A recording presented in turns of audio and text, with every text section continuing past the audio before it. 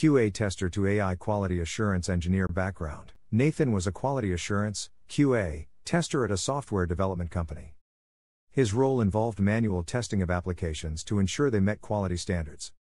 While he appreciated the importance of his work, Nathan was eager to explore the potential of AI in automating testing processes. The transition. Recognizing the growing trend of AI in software testing, Nathan began taking courses on AI and machine learning, specifically focusing on automated testing frameworks. However, he quickly realized that self-study alone wouldn't provide the depth of knowledge he needed to transition successfully. Personal coaching. To enhance his understanding, Nathan sought the guidance of a personal coach specializing in AI and software testing. His coach helped him develop a structured learning plan, focusing on AI-driven testing tools and methodologies. They worked on real-world projects that simulated automated testing scenarios, allowing Nathan to apply his learning in a practical context. Challenges. Nathan faced challenges in adapting to the new technologies and understanding the intricacies of AI algorithms used in testing.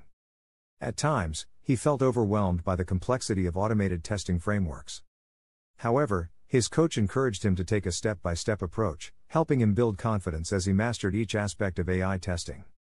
Outcome. After months of dedicated learning and hands-on experience, Nathan secured multiple job offers as an AI quality assurance engineer.